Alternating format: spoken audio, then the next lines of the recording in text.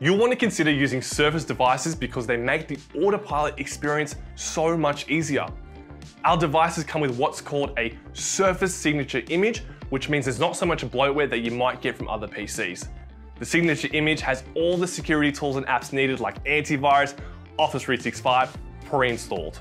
If you need to return your device with Advanced Exchange though, Microsoft will automatically deregister it from your tenancy and upload the new device ID without you even having to ask. So it's ready to go with Autopilot by the time the new replacement device arrives, simplifying the process entirely.